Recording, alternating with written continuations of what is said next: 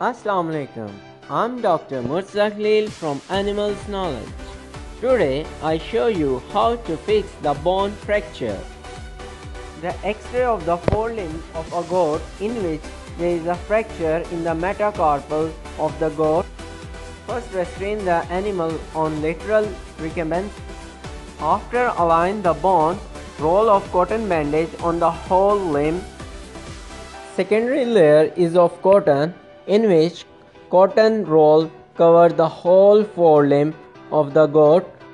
After this, fix the cotton layer with the help of cotton bandage. Finally, the tertiary or final layer is of plaster of Paris bandage. Plaster bandages consist of cotton bandage that has been combined with the plaster of Paris, which hardens after it has been made wet. Finally, the POP bandage has done. After 20 days, the POP bandage will open.